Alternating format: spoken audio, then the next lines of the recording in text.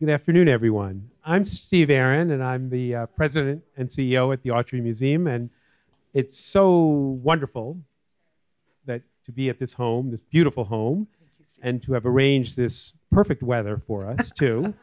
I knew this was going to be a signature event. I didn't really realize how special it was until I saw the blimp above. So I guess they're trying to get aerial shots of this, but okay. That's why I'm sorry. We had to pull you out so that you can be seen. I have a number of thank yous to offer.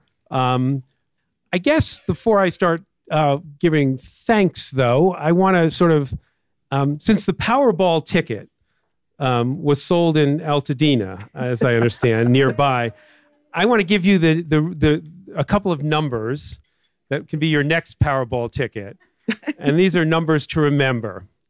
Let me see. I think you get 6 numbers in the Powerball, so I'm going to put 6 for 2023.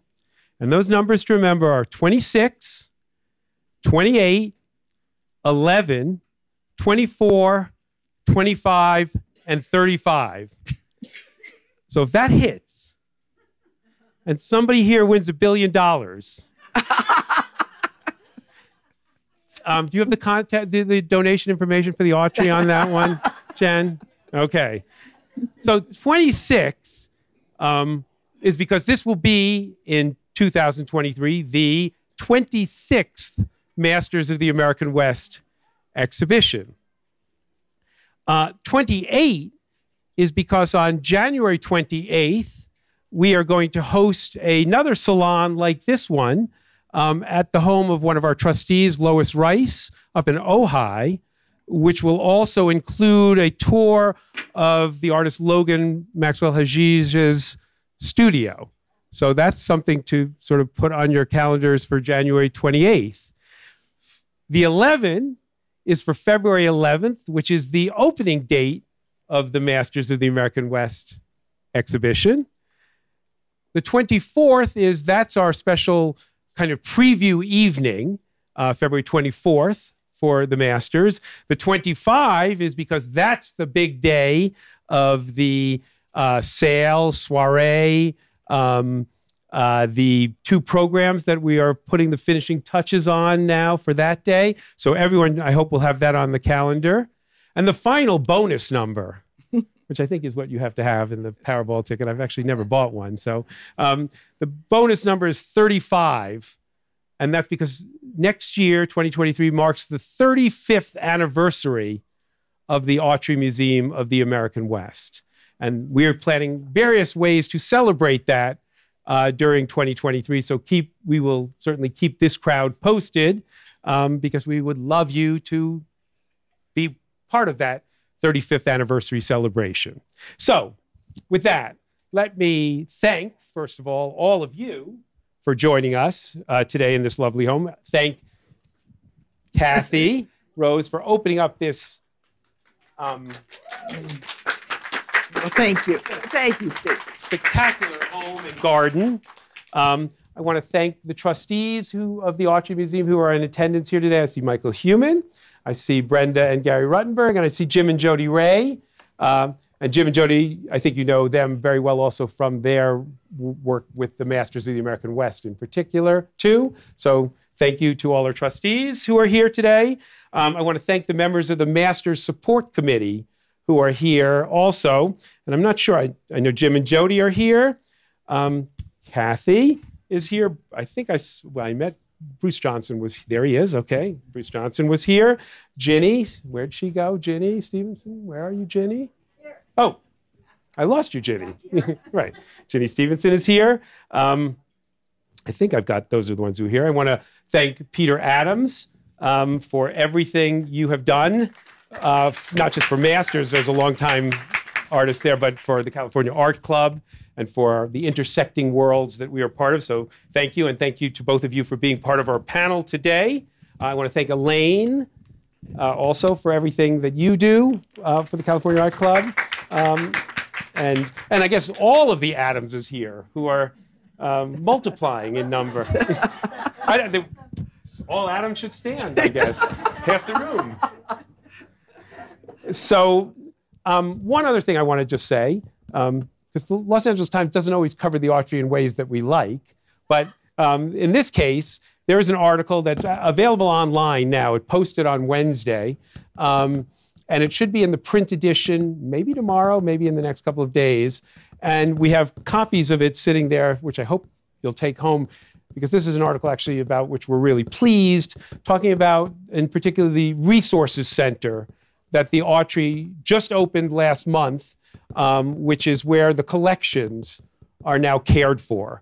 And it's a really fascinating article about that process of moving the collections from both the Southwest Museum and the Autry Museum, and the ways in which a new ethos has taken hold in terms of how we, in particular, care for and steward jointly with Native communities the Native American collections. And so I really encourage everyone to pick up the article or check it out online or see it in your print edition in the next couple of days. With that, I will turn it over to Amy Scott, our Executive Vice President for Research and Interpretations, and Calvin and Marilyn, actually she's Marilyn Gross and Calvin Gross, Curator of Visual Arts. Did I get your title almost right? More or less. Okay, close enough. At the Autry, if you don't have a conjunction in your title, it doesn't matter. So if we can, anyway, Amy Scott, Peter, Kathy, thank you all so much. And we look forward to seeing you at the Masters of the American West, at all those various events that I mentioned, and at the Salon show. Thank you. All right, thank you. I'd like to reiterate everything that Steve said. We're very glad to have you all here. And I wanted to let you know that we've designed this conversation in two parts, basically. The first, I think we'll have a conversation between the artist, Peter Adams, who I've known for over 20 years now, since I began at the Autry in 2000. I can't believe it's been that long. I was a child. I was like 5 years old. I was very precocious. And his longtime collector and dear friend, Kathy Rose, and who has lived with the art. And I thought we would start a little bit talking about the special nature of the artist and collector relationship.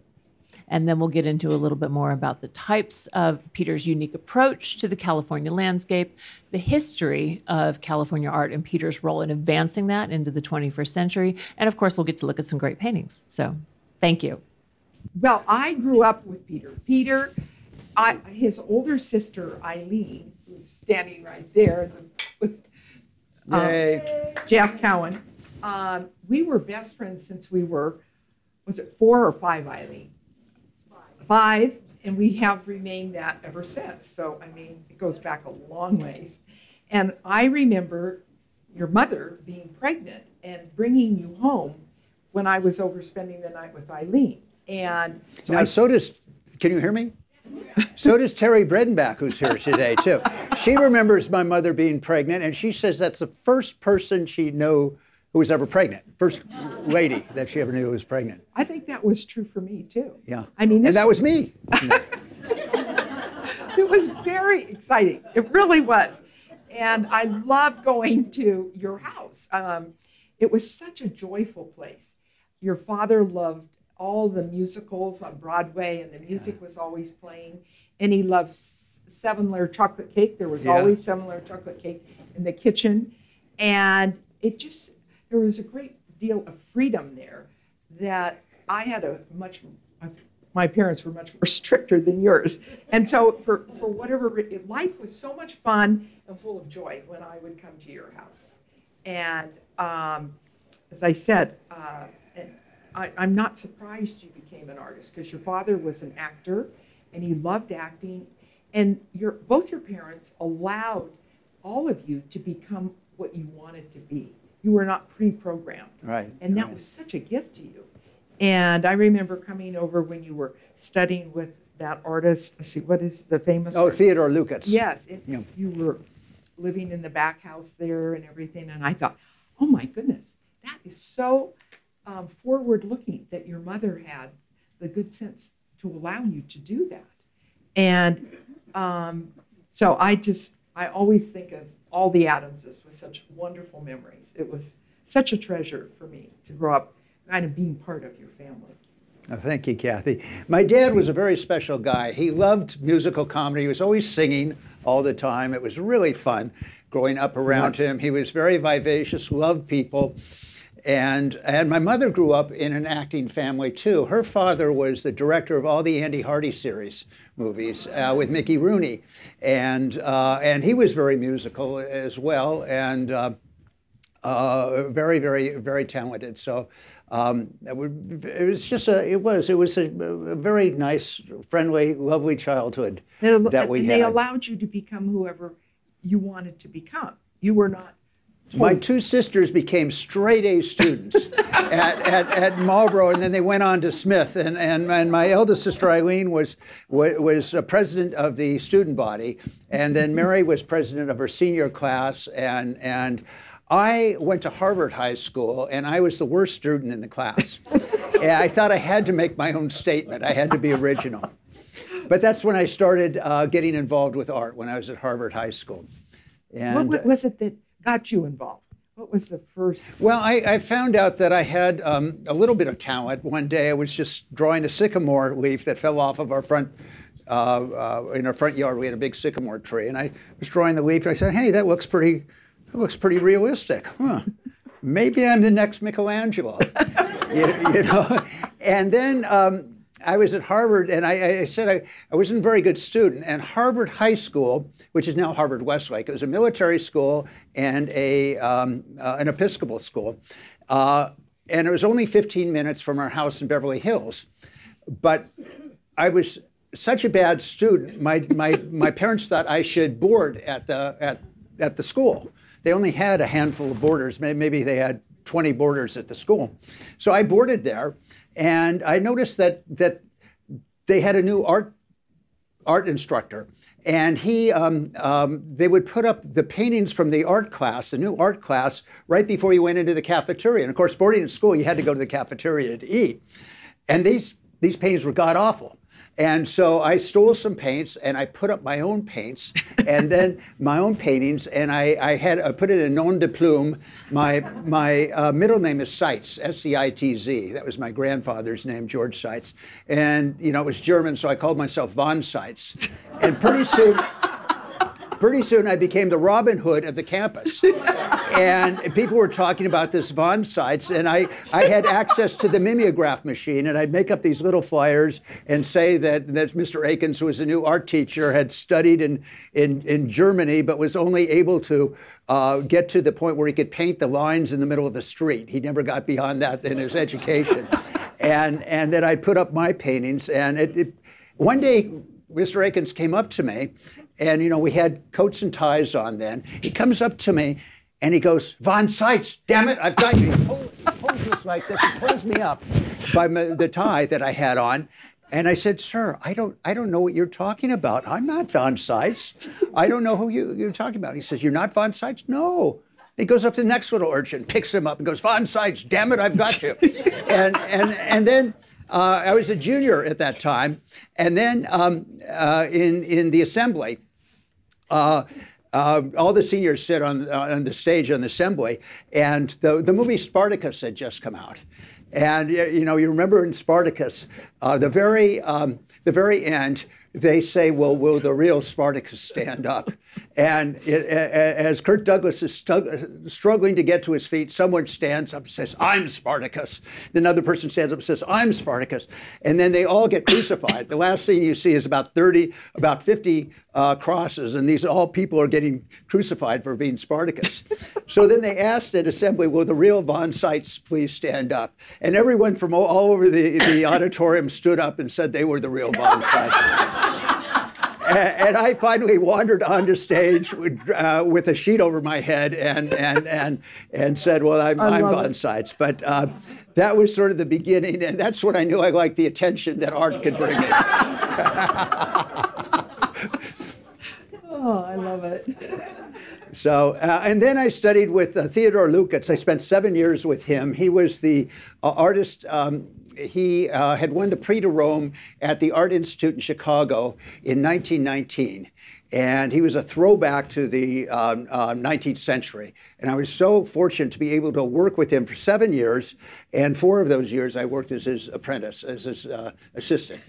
And so that was great. He's a member of the Jonathan Club, and the Jonathan Club has about 300 works of his. Many of them are on some of the top floors, but he was really a wonderful, wonderful teacher. He really trained you. Yeah. And got you to focus in on.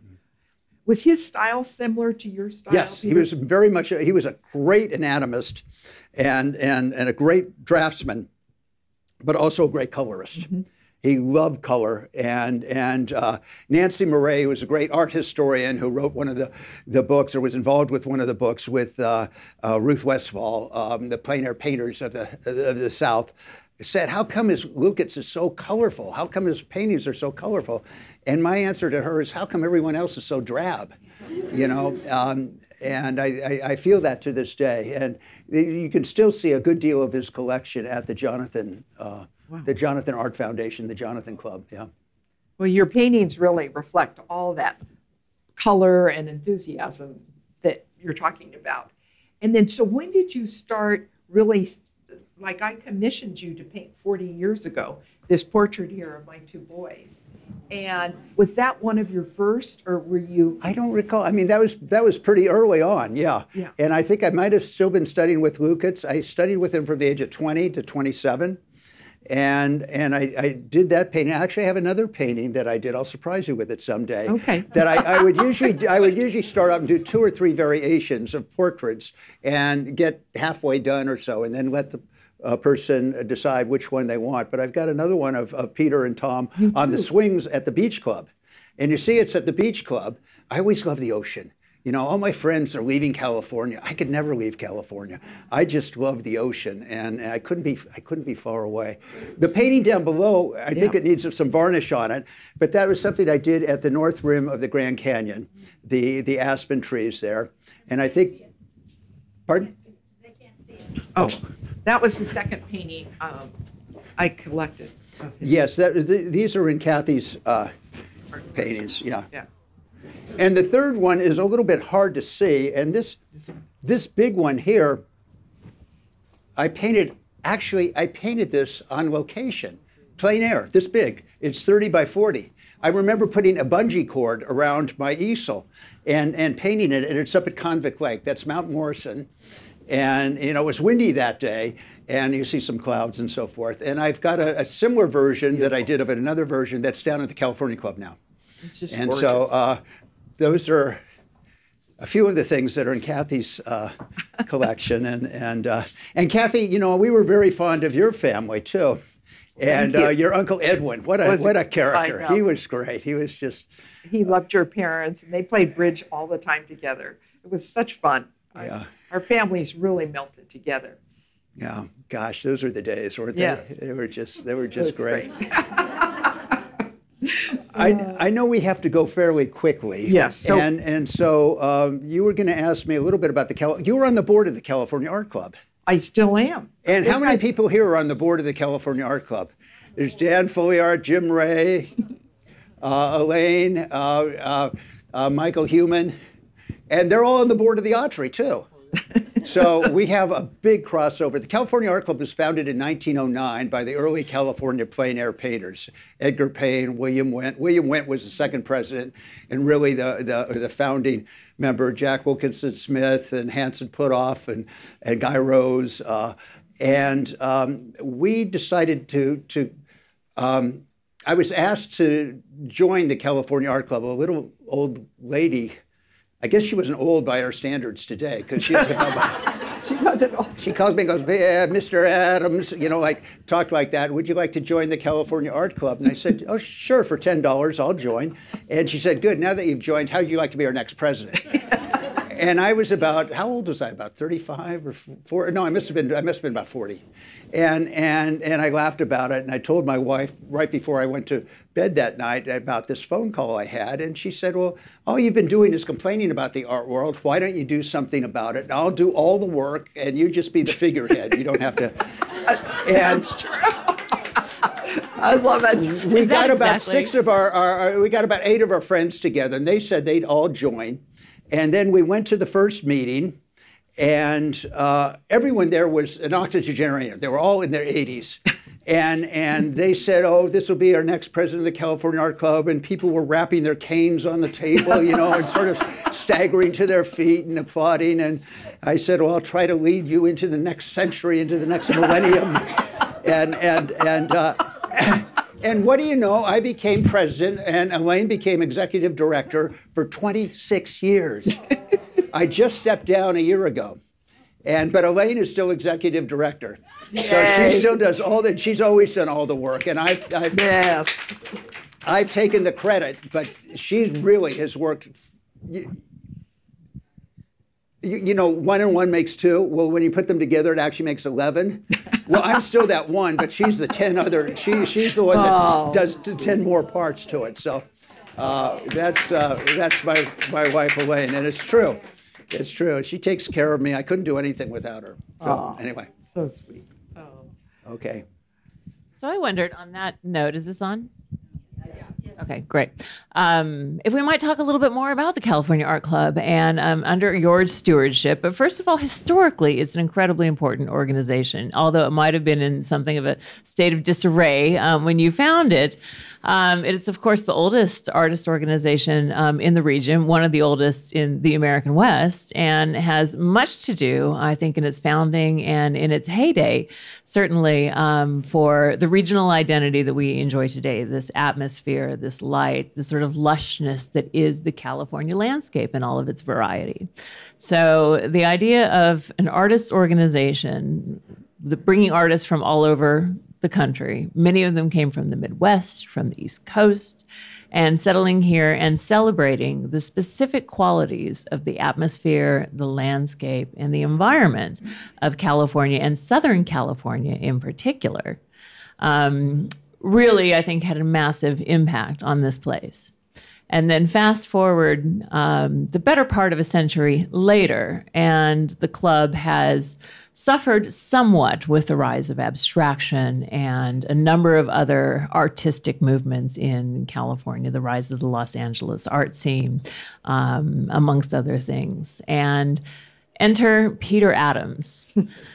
How can you tell us a little bit more about the state of the California Art Club, the mission of the California Art Club, because it's long been, I think, fairly specific, and its significance and relevance in the 21st century when art in California has diversified and become so complex and so dynamic with all of these amazing institutions. The California Art Club still occupies a very specific place at the center of all that. And I wondered if you could talk to us a little bit about the state in which you found it, the significance of that historical mission, and how you specifically helped revive it and turn it into the really, amazing and dynamic organization that it is today, which is quite welcoming, I think, to younger artists, importantly. Thank you, Amy. There's a lot of questions in there. The first one is the mission of the California Art Club, and that is to foster and promote traditional fine art, as we call it today. The art that was practiced by William Wendt, Edgar Payne, Guy Rose. That includes landscape painting, but also portraiture, figure painting, still life painting, and mural painting too. And the art that was really done, I mean, my great love in art is really the 19th century, from about 1860 to 1920. I think that was the golden age of painting. And then somehow in the 20s, and particularly by the time of the 30s, modernism came in, and all those artists were persona non grata.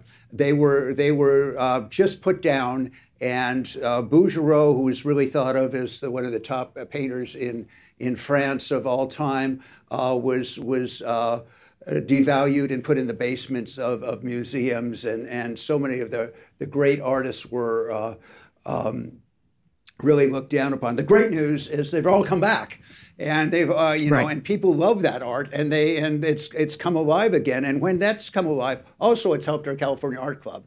And we've helped to bring it back, but they've actually helped us too. even though they're all deceased now. So that's an exciting thing. We try at the club to be as friendly and outgoing as we possibly can. I really like, and Elaine really loves, being with people and entertaining them and trying to find out what their likes are, and especially with these young artists, it's really exciting to be around them. And so we foster that. We've got 15 chapters in California for the California Art Club. We've got one in San Francisco, one in Orange County, one in San Diego, one in Santa Barbara. Our last chapter, actually we've got one chapter that's out-of-state chapter to do all of our out-of-state members, because we've got a lot of that. But our last chapter is our cosmic chapter. Yeah, our cosmic chapter. We're working with JPL and NASA to do all these paintings and deal, you know, with the space landing on Mars of the Perseverance rover in February of last year. We did a big art exhibition and paint out, and we had all sorts of celebrations, and we've got a whole wing of science fiction artists in our organization too. And so we just find that they add so much to everything else. Of course, we've got, as we do at the Autry, a lot of Chinese artists in the group too. And they've been wonderful. Me and C2, Jason C2, Calvin Liang, there's so many of them. I shouldn't even start mentioning them because they've been so important to us. And we've grown exponentially in a lot of ways. We've been influential with this art movement, and that's been exciting, and that's been something that I don't want to take credit for. If anyone should take credit, it's my wife. But it's just been wonderful working with all these artists. It's been a lot of fun. And working with you, Amy, that's been a lot of fun. And with the Autry Museum. And we did 2 of our gold medal exhibitions at the Autry Museum. And we just did our last one at the Bowers Museum, very successful. And we're going to do our next one at the Bowers too, I think. But hopefully someday we'll get back to the Autry, and it certainly will be, you know, we love working with other organizations, other nonprofit organizations, and we're hoping to do things with the Los Angeles River and also with the Arroyo Seco Foundation and Pasadena Museum of History, paintings of the Arroyo Seco, and I don't know, so many things. Again, don't get me started, we'll go on forever. Well, of course, a lot of these paintings are important sites that are being redeveloped and reused. And reimagined in Los Angeles. And I think it's, you know, what you talked about in terms of the Chinese artists that are in the California Art Club and the sci-fi painters that are in the California Art Club. It's important not to remember just the diversity within the club itself, but of course, the backgrounds that those people come from and why it is that they're drawn, like yourself, to the California Art Club. And if you think about what it is that propels a sci-fi artist, I mean, a lot of that is narrative, storytelling is important, illustration. Many of these artists, I think, also work for Hollywood and they work in the studios. That's and right. So they're very well schooled in the academic tenets of storytelling and narrative art, which, not coincidentally, overlaps a great deal with what we do at the Autry Museum. And the history of Western art broadly is one of storytelling, of telling and imagining, you know, ourselves out in the West, what was then a remote frontier, and the diversity and sort of seeing oneself in a place. So there is a great deal of, I think, sort of symbiosis and symmetry between the missions of the California Art Club and just the history of Western American art broadly. The Chinese artists, you know, something is not dissimilar. Many of the Chinese artists have trained or been inspired by at least the traditions of academic and socialist realism that come out of, you know, Mao's China and the training in the art schools that was then tied to propaganda for the party, and how that translates into storytelling and the ability to convey emotion, narrative through art. So there's a real significant, I think, academic foundation to the California Art Club. But I thought we might now just sort of pivot from that and look at the relationship between landscape in particular and your work, and talk about some of the paintings and how it is that your unique approach to the California landscape, which I think is one of the most sort of, in part because of the vibrant tradition of Impressionism, which thrived in Southern California long after its heyday in New York and in France. about your unique approach to the light and the atmosphere, because there is no mistaking a Peter Adams painting when you see it from a distance. And it has something to do, I still struggle, as even though I've been a curator for over 20 years, to sort of put my finger on it. It has something to do with the saturation, the color, and the intensity of those two things. And might you perhaps, looking at some of these examples around here, perhaps one of the studies for one of the larger landscapes, and then we can move on to the master's painting, describe how it is that you see a place, that you see the color in it, and then how it is that you manage to sort of amplify those colors in ways that are both authentic to the site itself, but they still carry an emotional sort of weight that can only really be experienced through your art. Thank you. How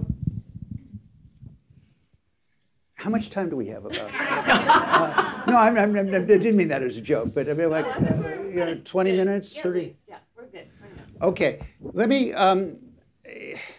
start off, because I've always loved the early California plein air artists, but I've always loved the 19th century artists as well. And some of them were very academic, and I've always loved figure painting. And I never show figure painting at the Autry. I always show my landscape painting. If we look here at this early landscape painting I did of Mount Morrison at Convict Lake, you can see it's done in almost blockular strokes. Hard. You can see the brush strokes in it. And that was a type of style of painting that was really developed under Edgar Payne and William Wendt. You can see that in their work, a sense of design. Originally, that came from Japanism, which was introduced to France by Siegfried Bing and his brother, Stephen Bing, his younger brother, who had an art gallery too. And they brought in Japanese prints from Hiroshige or Utmaro, so forth, that had a flattened surface. They were two-dimensional. And out of that grew a type of painting, a muralistic type of painting, that was developed by Frank Brangwyn. He was the top mural painter in England at the time, and he did murals all over the world, but his most famous works are in London. He actually has a mural that he did for the 1915 exposition in San Francisco at the Herbst Theater. They're still there. They're 20 feet high by 12 feet wide or so, and there's 6 of them. And they're just dynamic. And he has this sort of punch, this appeal that a lot of the illustrators, the American illustrators, picked up on. And the illustrators, they wanted to sell their magazines from across the room. You wanted to see it. They wanted to have this muralistic sort of punch so you could read it from a distance.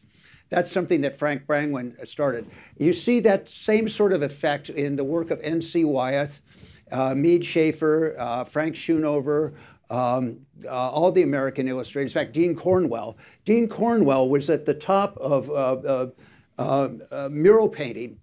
I mean, at the top of illustrating. He was an illustrator. He was the top illustrator. They often call him the Dean of American Illustration. And he stopped illustrating and went and studied mural painting with Frank Brangwyn. Then they wanted Frank Brangwyn to do the murals here in Los Angeles Library, but he was too busy. Dean Cornwell came out here and spent 5 years on those murals and hired my teacher. Oh, wow. So that's a little bit where some of my style comes from, that Japanism that really goes back to the 1860s or so.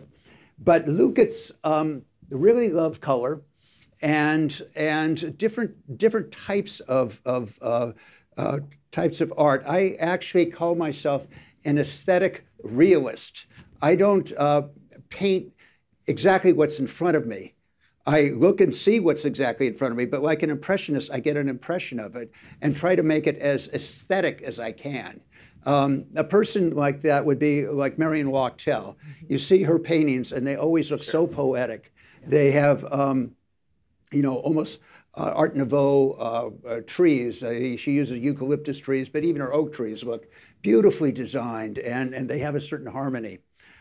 This painting over here that I'm doing, and this is going into the masters, and I've been painting recently a lot of seascapes. I figure the American West, Well, that's seascapes, isn't it? I mean, that's that includes and then a lot of the cowboys. Wyatt Earp spent a lot of time in California and San Diego and Los Angeles, and Bat Masterson too.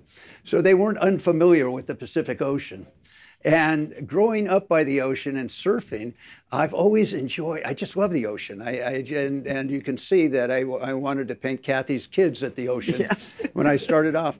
This painting here is a little cove in Point Lobos up by Carmel.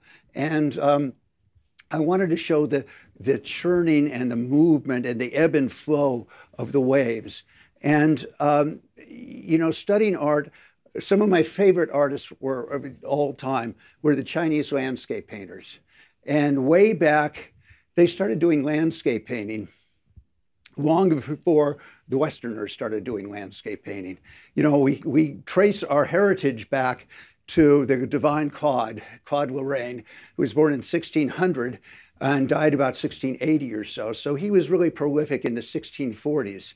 But the earliest Chinese landscape paintings go back to, you know, 1,000, well before, you know, 600 years before Claude Lorraine. One of my favorite ones was from the Southern Song Dynasty, and that was the dynasty, you know, there's a Song Dynasty, and after that there was a Southern Song, because they moved the dynasty from Peking to Hangzhou, because the Mongols were coming in. That's when Kublai Khan and so forth, the Genghis Khan were coming in. And so in the Southern Song Dynasty, Hangzhou was the center of Chinese landscape painting, and there was a wonderful artist by the name of Ma Yuan, and he was known as the One Corner Ma. And I used a lot of his composition in this, One Corner Ma. See, here, I don't know if you can see it over here. Over here, I've got the wave breaking. Yeah, I'm sorry. This wave breaking right here. Thank you, Amy. And that's the one corner. But I've echoed it again here. And then I've echoed it here. And then I've echoed it there, too. So it keeps the eye moving through the painting. That's something I got from actually the Chinese landscape painters. And it's really a kind of a fun thing to do. And I just love the way, you know, to paint the ocean and the surface of the ocean and the wave just coming in like this and the way the sunlight hits it. It's really kind of a fun thing to do. Isn't it fun? So, okay, now we can put this back. Can I ask one question, or for you to Sure, talk please, about one please. little aspect of this painting that I've been noticing as I'm like right here up against it, and it might be a little tough to see for some of the people that are further away, but in the greens and the yellows that are here, there's not just green, or it's not blue and green, it's yellow and it's orange, and there's at least like 20 different colors in there. And maybe you can talk a little bit about the way that you use color to create light, because, and of course, this is a transparent part of the surf, you know, the little sort of layer of water as it brushes up over the sand. How is that? Yeah, that's the really fun part. I mean, that's where I really have fun, is playing with color. And when I do pastels, it's just like finger painting. I just love putting color down, and then I adjust it as it goes. But I love being spontaneous and having a spontaneity in the work. And I know that from a distance, the color will mix. Where you get up close, and it becomes very abstract. But that's what I was saying about that Japanism. That was a technique that a lot of the illustrators would use, and I love that because it gives me a lot of freedom, and it's really a lot of fun to do that. And you can use more vibrant color that way. If you're copying a photograph, you're just copying the grays and everything, the nuances, and it's not so exciting. It's just, you know, you look at it and go, oh, that's just a copy of a photograph. Yeah. But this to me is a lot more exciting to do that. Dynamic. Yeah. Thank you. Thank you. Yeah. Gray that you get coming up in certain spots, and you feel the water just shooting up. Right there and then over there. I mean, it's just incredible. Yeah. Thank you. Thank you. Here, we'll put it back now. Here, I'll try to put it back without squeaking the speaker. Thank you, Kath. And I know that there are some even more dramatic examples of Peter's use of color sitting over here in the case of a few studies, and perhaps he might talk about some of that. Peter, let me know if I can help you pick anything up. Yes, let's take some of these down if we could here. And this is what I really wanted to share with all of you. if I could. I was thinking, your question is, how do you start a painting? How do you get a painting started? Go ahead, ask me the question. How do you start a painting, Peter? Okay, it's really kind of interesting how I started. I started in all kinds of different ways, but some ways I started is I will do a pastel like this, and then this is not finished. In fact, this might be this might go into the masters. This painting here, but this is the pastel that I did first on location. See that? It's not, as I say, it's not finished. And again, I wanted to get that dynamic sort of feeling in this. And this is the pastel here. And so I do this on location. I like working in pastel because it's so easy to move around. You don't have to wait for it to paint, to dry, I mean. You don't have to wait for it to dry. And it's just a very, very direct way of working. So, but I've talked to a lot of people, and I think it's true. A lot of seascape paintings, they all kind of look alike. You got the crashing waves, you got the big rocks, you got, you can see the little transparency through the waves. And I thought, no, I want to do something that's different. And so I go out there and I paint, and sometimes I even imagine in my mind what I want to paint. And then I go there and I try to see it. Now, the other thing, too, I want to tell you is that when you're painting, you've got the rods and the cones in your eyes. And if you come out of a dark place and go into a sunny place, it will, you don't see things the same way as you do. If you come out of a dark, even Plato in his analogy of the caves, where he says you come out of the cave, you come in the bright light, you can't see things correctly. That sort of thing fascinates me. So I enjoy actually painting into the glare of the light because of that. Now, here's a painting that I'm working on now that I may use for the Autry. And this is the pastel here. And you see it's the wet sand here and the glare here, and then this is all in shade. And this is pastel. You actually, pastel is just finger painting. You just do like that, and you get, it all comes together. Can you do that on a dark paper? Yeah, on a fairly dark gray Canson paper. And so then, And these two. here's my painting that I'm working on from that, which is this painting here. Yeah, I got it. Got it? Yep. So kind of interesting, different than any other sort of seascape that you see. I wanted to get this in the foam action. I love painting foam. Foam is so great. I mean, it's just it makes so many interesting patterns, and it keeps moving, and it explains the surface of the water. And I really make a study of foam now. It's really fun. Here's another painting that I'm working on too. And this one, I wanted to show the ebb and flow. I'm going to get a little more glare in here and some of that glare up in here. And I think that'll make a very interesting type of painting. And it deals with color harmony. You're really dealing like a piece of jewelry. You're thinking of it not as something realistic, but as something precious. And having a great harmony here of the oranges and then the blues and so forth. So that's kind of an interesting way of working. As I mentioned to you that a lot of times when I'm painting, I try to come up with ideas, and I use video. I don't take photos anymore. I use video cameras because they will show me the flowing, this and that. And then even if I see something that's there, I'll usually move it around a little bit for the composition points of view. But sometimes, how much time do we have? I think we've got about 10 minutes left. And I have one more question for you when you are ready. Sometimes I'm really interested in the human mind and how we think. most of the time I can know how I think because I'm me. I don't know how you think, but I know how I think, and I think mostly in words. And I think probably most of my memories are in words. But occasionally I have a memory that's visual, that I can remember. Even when I was a child, I can remember things that I'd seen, and I could still see them in my mind's eye. And I try to,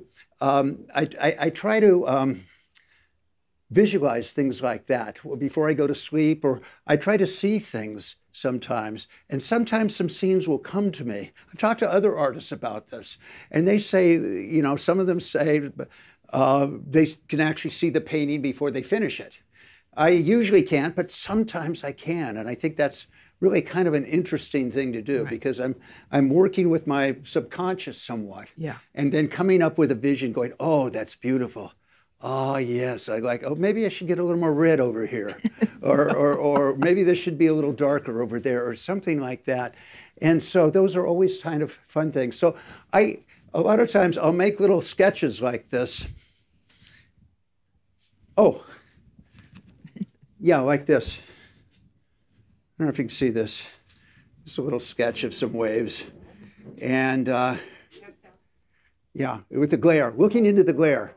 You see, and when you look into the glare, if you photograph that and you look at the photograph, everything's black and white. It turns all the color into black and white.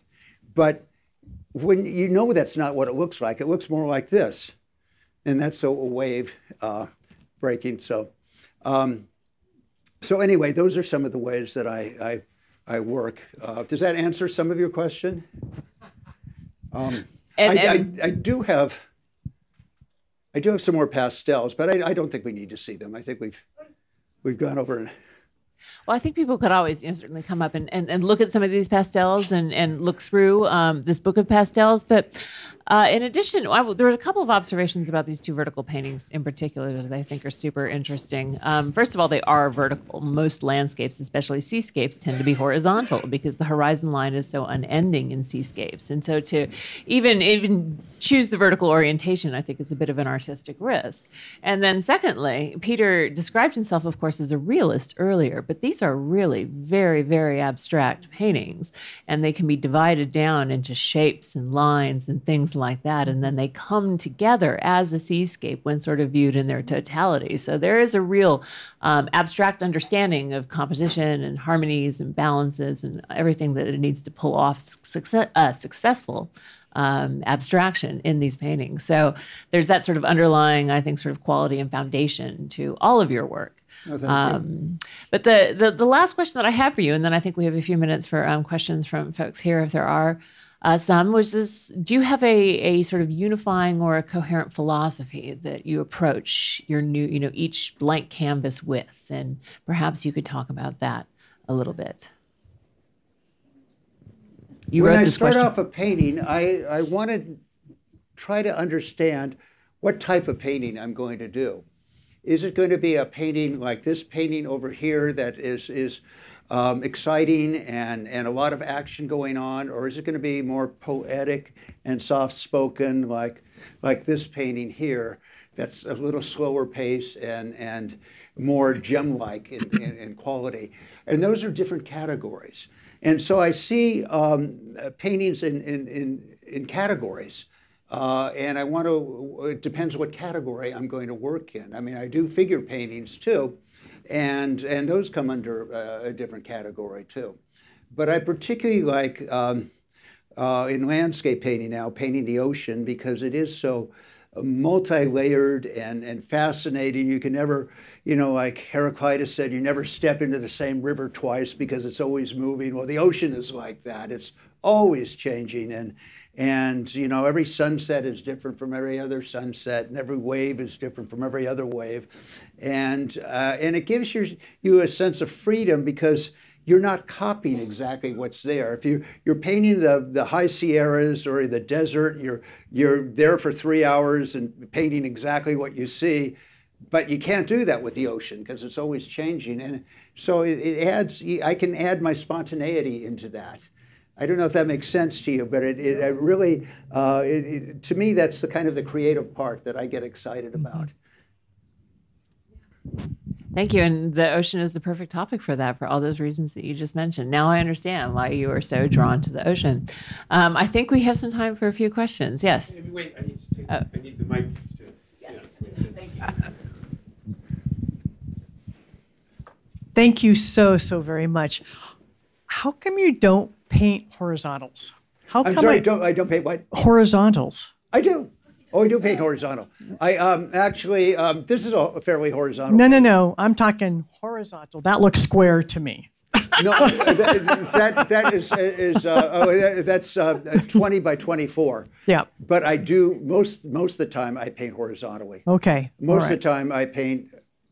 I'm 24, 30 by 40. Yeah. Okay. Most of them these happen to be more vertical. Right. It's just. It's kind of an interesting format. I mean, it's kind of nice painting, but most seascapes you see tend to be more horizontal. I'm yet to find one. I'm looking very specifically for a nice horizontal seascape, and I have yet to find one that is of substantial size. So maybe. Well, you know, it's interesting you mentioned that because my wife has a gallery show going on right now, and I do have one or two. Oh, you do? Horizontal landscapes. I'll talk to Elaine. Yeah. I'll talk to Elaine and Yes. talk to her. Thank you very much. Thank you. Yeah, thank you very much, Peter. You seem to be working on several projects at the same time. Yes.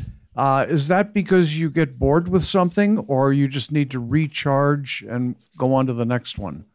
I need to freshen my eye. A lot of times I'll have a mirror when I'm working. A lot of times I take photographs. I use my camera and I'll photograph it when I get to a certain stage, and then I'll look at the photograph, and then I'll play with it and say, well, what about if I make that darker or make that lighter? And I look in a mirror so it's a reversed image so that I can get a little more objective about my work. Interestingly, this painting here for the Autry, I probably spent about 2 weeks on it just nonstop. And I knew exactly what I wanted to do. And it was on my calendar. I knew I had to get it done by a certain date. And so I just cranked on that.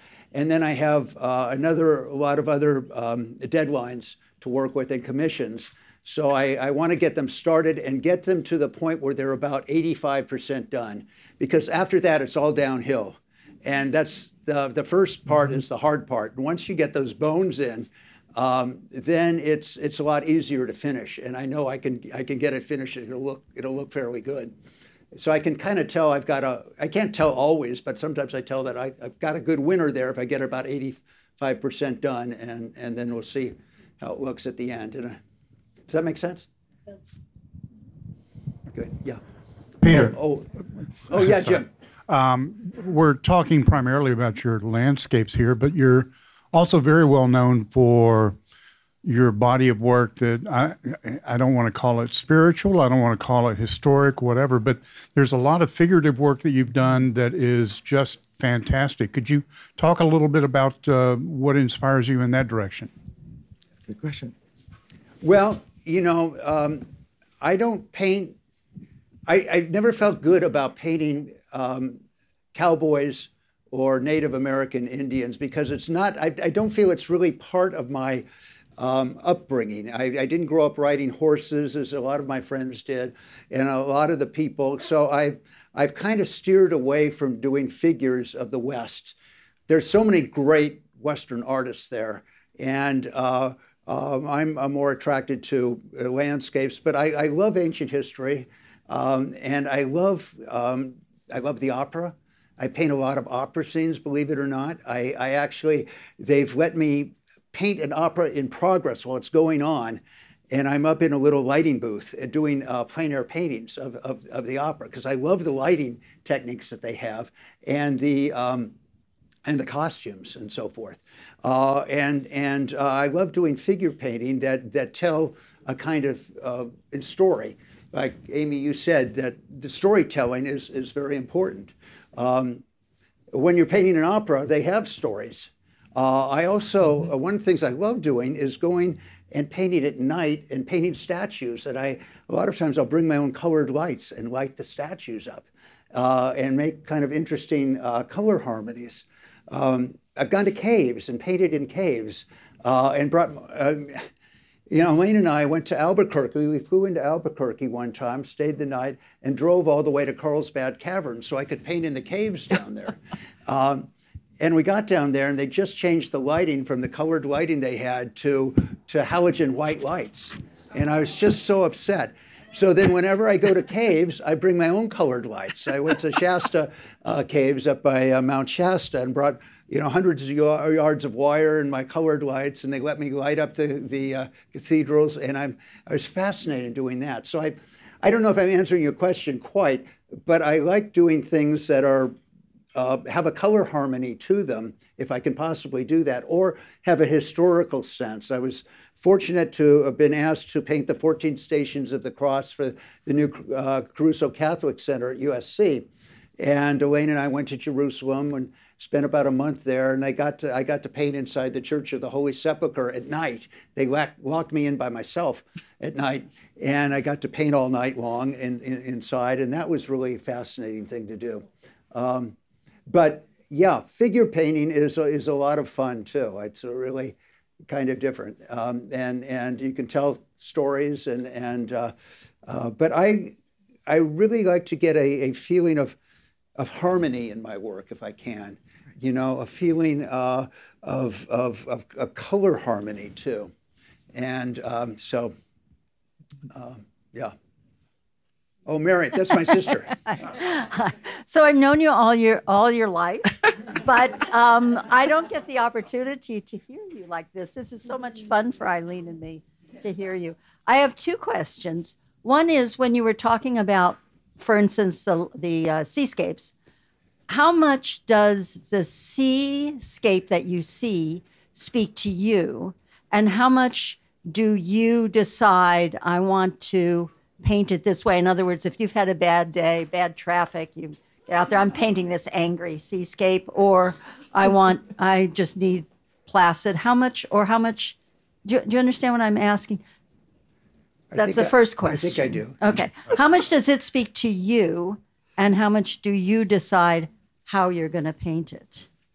What you see, or how does it come from inside or here? And then the second thing is, I just wanted to play on what you were talking about, the spirituality of your paintings, which I find in your seascapes and your landscapes, not just the overtly religious paintings. And it's something that you have in so many of your paintings, and it comes from inside. I wondered if you could talk about that. So the two. I'll talk about the first question. The second question first. And generally, I have a very positive viewpoint of human nature and of the universe. And I like to paint things that are uplifting, and I don't want to make them somber or downcast. I want to be happy, and so I try to paint things that lift the spirit, lift the soul. And so that's always a big part of just about everything I do. I have painted some dark scenes, but I just, I don't do that very much. That's not really me so much. The first question was, how much does the ocean speak to me, or how much do I bring to the ocean to paint what I do? When I go down to the ocean, I find it, or any landscape, I find it a resource that I see, and there's something there. There's some little part that speaks to me, and I go, that's it, right there. See that? Oh, it's gone right now, but it'll come back. Oh, okay, there it is again. And then I go, that's what I'm looking for. Okay, let me just sort of emphasize that. So it's kind of like that. And then also when I'm working it out, and maybe I'm working on a painting for 2 or 3 weeks or so. Things change, and I will always change things to try to get that effect. There's a great story by George Inness. His son was a painter too, George Inness Jr. He wrote a book about his father, and he brought a painting in for his father to look at. And George Inness was quite a character. And anyway, he brought this big painting of spring and mountains in, and blossoms on the trees, and flowers and so forth. And George Innes started to work on it, on top of it. He said, well, you know, you should do it like this, with it like this. 2 or 3 hours later, it turned into a snow scene. It was completely different. And that happens sometimes. That happens sometimes when I'm working at home. Sometimes they just change, and I don't know. Sometimes those are my best paintings, but usually not. But yeah. This has been an absolutely fascinating evening. Thank you, Peter, so much for this insight into your working methods, your amazing art. Amy, thank you. And Stephen, thank you very much. I'm so honored to be here with the Autry and the Autry Masters, and to be included as one of the artists.